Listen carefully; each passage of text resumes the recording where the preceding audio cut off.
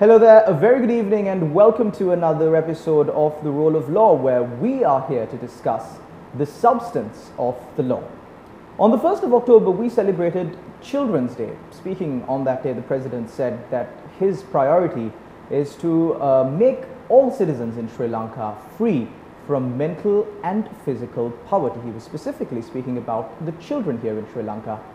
Now, when we speak about laws that afford different sorts of protection towards children, it's very important that everybody in Sri Lanka are aware of these laws, because at the end of the day, it's not just the police force or the authorities that are supposed to enforce these laws and make sure that children in our country are protected. It is the duty and responsibility of us all to make sure that the future of our country, the children of our country, remain safe. And to discuss the laws that protect children here in Sri Lanka and also how they can be applied and to give our viewers out there a broad understanding of all of these matters, we have with us a senior lecturer from the Faculty of Law at the University of Colombo, Dr. Rose. A very good evening, Dr. Rose, and thank you very much for taking time off your busy schedule to attend our program. Good evening. So, Dr. Rose, to begin with, we have a number of legislation that afford protection to children in Sri Lanka. We also have the National Plan of Action to Protect Children that runs from 2016 to 2020. Now, all of these measures are there according to the names that they've been given, of course, to protect children in our country. But how much really do our viewers know about these laws? Do you have a broad understanding? Well, stay tuned to this program, and at the end of it, you will. So let's start off with a look at the Prevention of Domestic Violence Act, a broad overview of the provisions in the Act. The Prevention of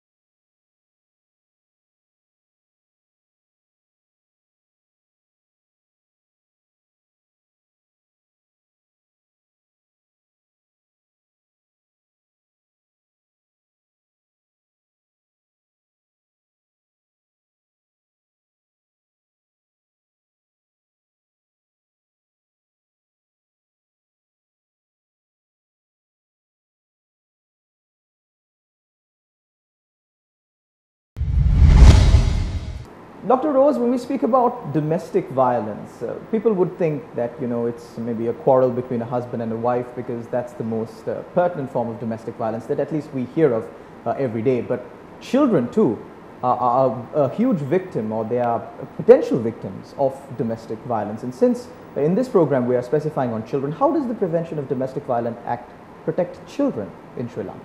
Yes, the Prevention of Domestic Violence Act recognizes or identifies a child as a person below the age of 18. We need to understand that at the very beginning.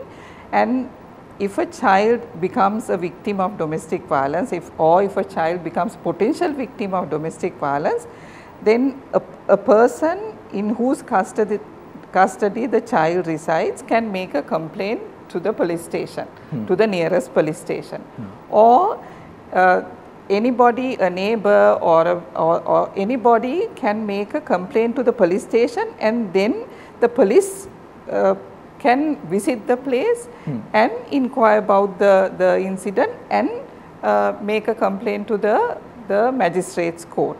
So, under the Prevention of Domestic Violence Act, it is the magistrate's court that has the authority, the power to issue, to inquire into and to issue a protection order.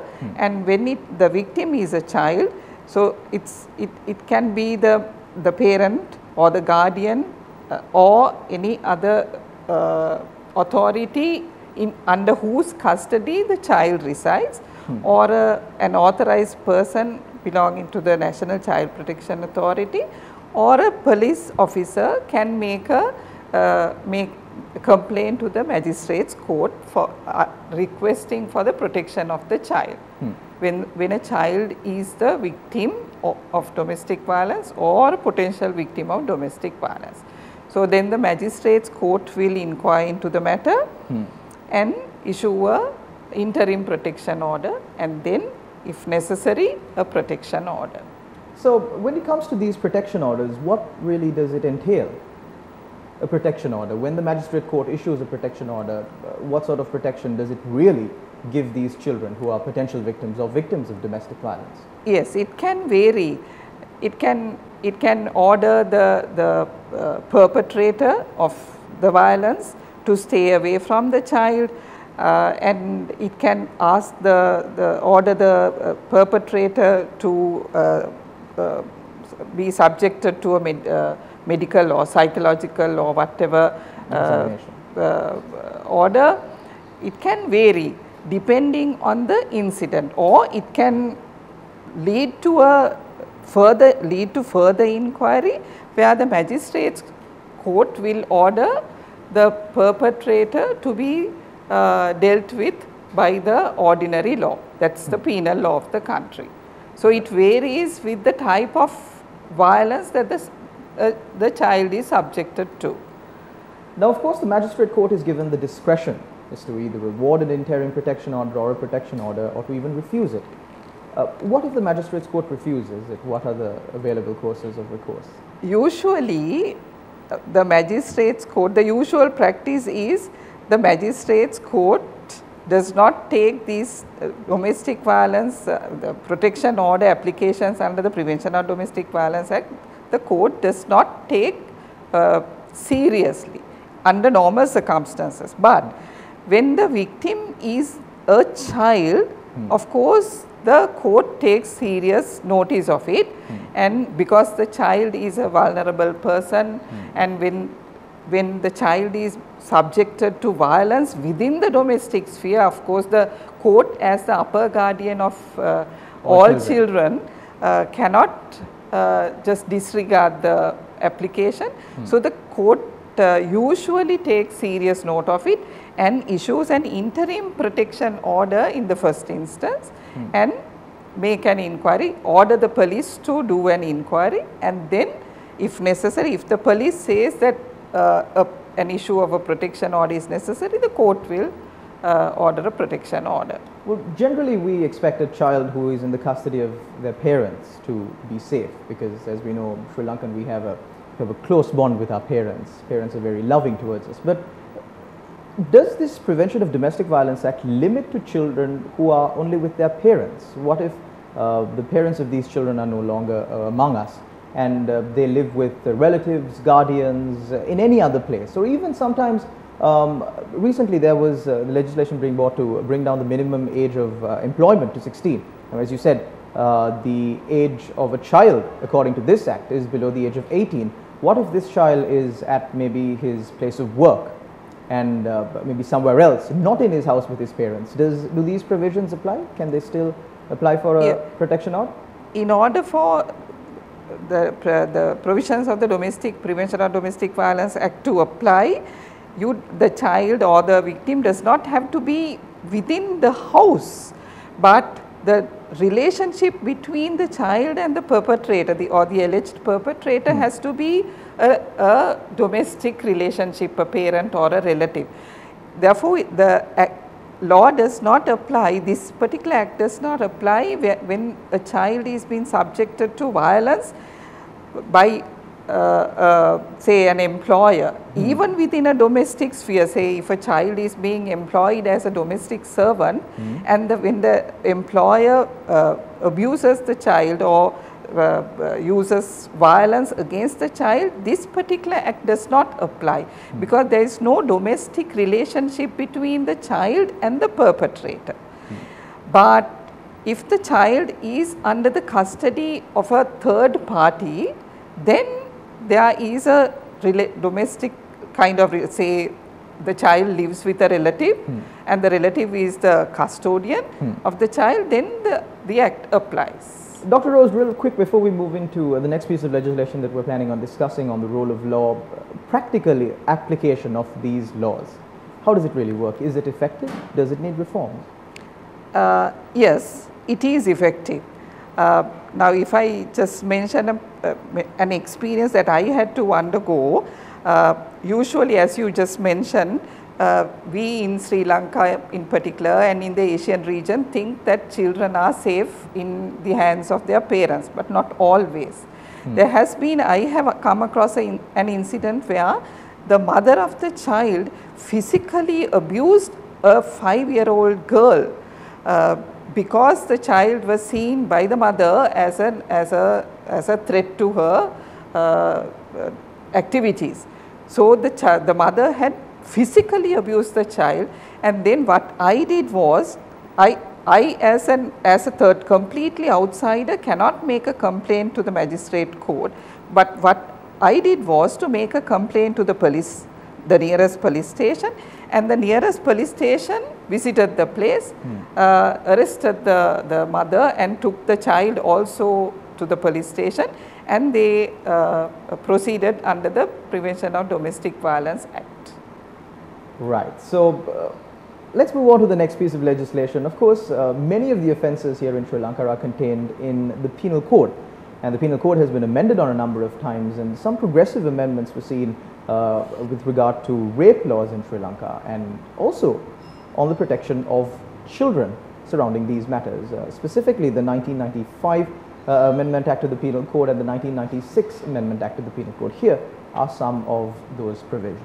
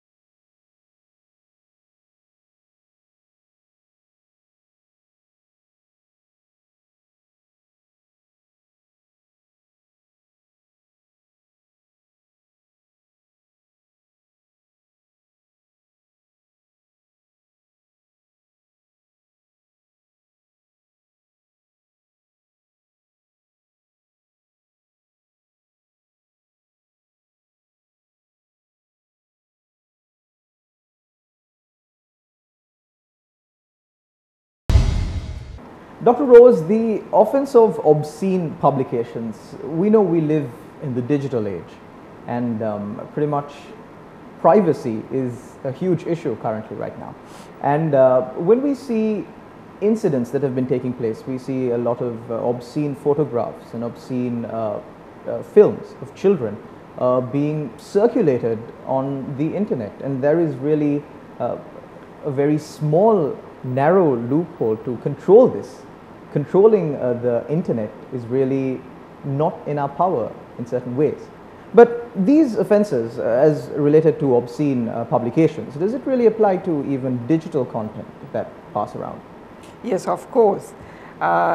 If a child's image is used even with the consent of the child, now this is the most important part. Now, children, even though they are small, have the right to privacy, and it's a very important right of children. And unlike adults, children themselves can't protect their own privacy. Therefore, the state, the parents, and as well as the state has a responsibility to protect children's privacy. So, the Penal Code provisions, the latest amendments, make sure that nobody intrudes into the children's privacy. So, obscene publication of children's images either on TV or on newspapers, magazines, or on Facebook or WhatsApp or whatever is illegal. It's prohibited. It is a criminal offence under the law of Sri Lanka. So, anybody who uses images, obscene images, even with the consent of the child, then it is an offence. And not only the publisher, but say for instance, if you use an internet cafe to access and also to make use of these pictures or to sexually harass a child using a public computer, then not only you commit an offence, but also the service provider, owner of the internet cafe commits an offence, a penal offence under the criminal law of the country. So, using a computer or a digital device to sexually abuse, sexually harass a child is an offence in Sri Lanka. And of course, this offence is punishable with a term of imprisonment between 2 to 10 years. Yes. It's a heavy penalty. Yes. Also speaking about, you spoke about consent, and you said that the consent of the child is irrelevant in this matter. Now, in the modern day, we see children uninformed, lack of knowledge. They, with consent, they pass their own obscene photographs to maybe a loved one, a person who is close to them. Does the possession of these obscene photographs also amount to an offence? Of course, it is an offence. Even now, as you say, there are so many thousands of incidents where girls, especially girls, share their own nude and partially nude photographs with their boyfriends, and boyfriends may be below the age of 18, still a child or an adult, doesn't matter, irrespective of the age of the perpetrator. If anybody uses these obscene material, now these are obscene material on Facebook or on WhatsApp or whatever, commits an offence. And even though the child himself or herself has shared his own or her own pictures, then even then the perpetrator commits an offence. The person who is in possession of these obscene material. Yes, commits an offence. And what you should do in such an occasion is to make a complaint. The parents can make a complaint to the police or to the CID straight away.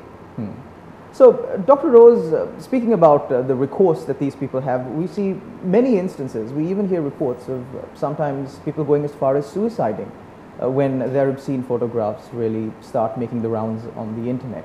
What are the possible avenues that these people can seek redress in such situations? Yes, it's a very important question, and because these things happen very frequently now. What they can do, the parents or the guardians can do, is straight away make a complaint to the CID, because it is the CID rather than the police who takes action when it comes to online material.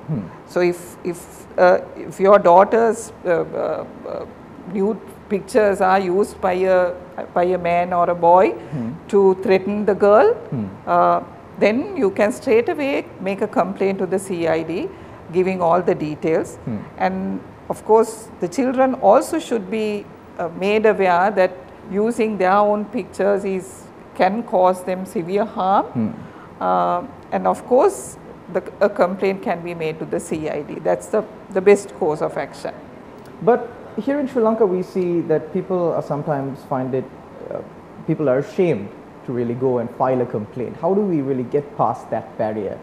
Is there any legal provisions to make these complaints privately, or any protection of privacy in that front? Yes. The National Child Protection Authority has a hotline 1929, and you can make a telephone call and inform them.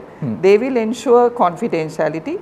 And of course, if you cannot access the CID, there is always the Women and Children's Bureaus, Children and Women's Desk in the police stations. You can go there and make a complaint to the Women and Children's Desk, and they are bound to maintain confidentiality.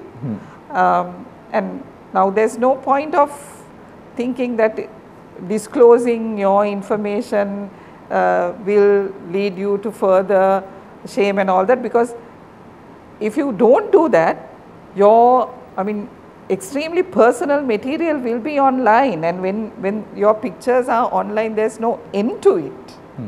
There is no end to, and there is no way in which you can stop it. Those pictures getting spread out. So, the best course of action is to make a complaint. Also, let's move on to the next provision in the Penal Code, 308A section, which deals with actually the cruelty to children. Now, when it comes to cruelty to children, is this a similar provision to domestic violence, or is there a broader application of this?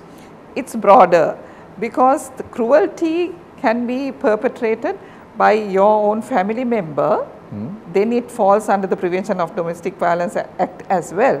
But cruelty can be by a third party. Say children are, even though it's against the law, children are employed in domestic servants, and the employers most of the time are cruel to children. So then such people also are covered under the under this provision of the Penal Code. If you would have been following the news recently, there was this news story where a boy had gone out to sea with a group of fishermen, and he was severely abused on that ship, and when he came back he couldn't even walk. Would this be an incident that would fall under this offence? Not under this. So this is a lesser offence. Cruelty to children is a lesser offence, but it falls under the sexual harassment of the Penal Code. So it carries a severe penalty, severe punishment. Also, another area that law covers and is not much discussed is the laws that covers incest here in Sri Lanka. Now, although maybe in the urbanized areas we don't hear too many incidents about these, there are many incidents in rural parts of the island where these incidents even go unreported. What does the law have to say about that? Yes, incest is sexual intercourse between relatives. Relatives can be by marriage or by blood. So, as you correctly points out, incest do take place in Sri Lanka in rural places as well as urban, but mostly in rural areas, because people do not know that they commit an offence, and people do not know that when, say for example, when a father rapes his own daughter, people do not know that that it is an offence, and that they can make a complaint. So they don't take action. They think that it's a family affair, and the father also, there are certain instances where the father and even the brother, there are so many occasions where family members think that they own their girls, so they can do anything with their own girls. That's wrong. It's an offence, and it's a very serious offence. So the law provides for that. Law covers that it's incest, and it carries a very severe, the perpetrator can be imprisoned for a term of 20 years. 5 to 20 years. Yes. So it is a serious offence, and it still occurs in rural areas, especially because people think, I have myself heard that people think that they own their children, also in situations where the mother goes abroad, leaving the children to the father's care, and the father thinks that, so as I said, he owns his daughter, so he can do whatever he can want to with his own children, which is wrong, which is an offence, a serious offence. Well, protecting children physically and mentally, we discussed that. But of course, we need to ensure that children in this country have a future. And the only guarantee that a child would have a good future is the provision of education. Now, there are laws in Sri Lanka that govern this as well. There is a mandatory period where children have to go to school, and this is governed by a gazette. These are the regulations that have been imposed by that gazette.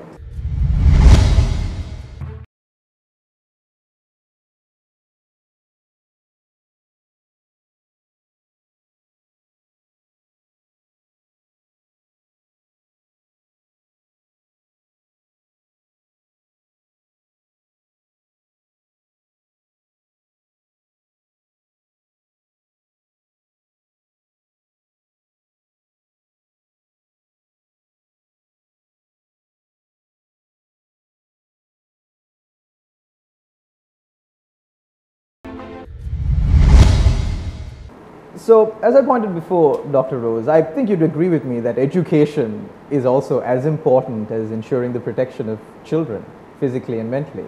Am I correct? Yes, of So, course. speaking about this Gazette notification, it makes it mandatory for parents to provide education to their children. And if parents are not in a position to provide education to their children, then it's the state's responsibility? Yes, it is. The Education Ordinance of Sri Lanka provides for free public education. So, children are primarily the parents' responsibility. And then when the parents fail to provide, to discharge their responsibility, it becomes the state's responsibility, because the primary the holders or the responsible party is the state, not the parents. So, when the parents fail to send their children to school, of course, the parents are bound to send their children to school at least until the children become 16. But when the parents fail due to poverty or whatever reason, then it becomes the state's responsibility.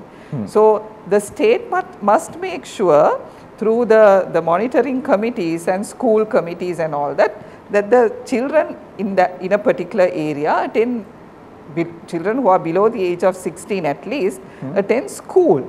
And there is a punishment for failing to send one's children to school. No, actually There's Regulation no 19 says that Yes. every parent who contravenes the provisions of Regulation 2 shall be guilty of an offence. Yes, it is But no an sanction. offence. No, but no sanction, because when the parents fail, the responsibility transfers to the state. So, the state must make sure that it provides in order to ensure that children attend school. So, the provision may be in terms of money or in terms of what other facilities or whatever, but the state cannot get away from its responsibility to ensure that children, every child under the age of 16 attend free public gets the free public education, because the Sri Lanka as a state party to the UN Convention on the Rights of the Child has pledged to ensure universal education. So recently we had a story on News First where it was a story of a brave child who really took a decision under the age of 16, of course. His mother is suffering with a nervous disorder, and this child is taking care of the mother. There is no father in the family. So then when it comes to a situation like this, how far does the state's responsibility extend to making sure that children of this nature do receive an education? The child is primary responsibility for the child is rests with the state. And when the child cannot attend school due to a domestic difficulty like this, then the state should intervene, make sure that the mother is taken care of by social welfare. That is where we need a state to intervene when we cannot handle our own affairs. So, the state must make sure that the mother is the patient, the mental patient is taken care of, so that the child attends school. Otherwise, there is no point of having an education ordinance. Since 1939 we have this ordinance, and if we can't make sure that children attend school. Doctor, we're in the final few minutes of the show, so I'll ask you this question. How far practical are these provisions in the Gazette? Are they actually being practiced?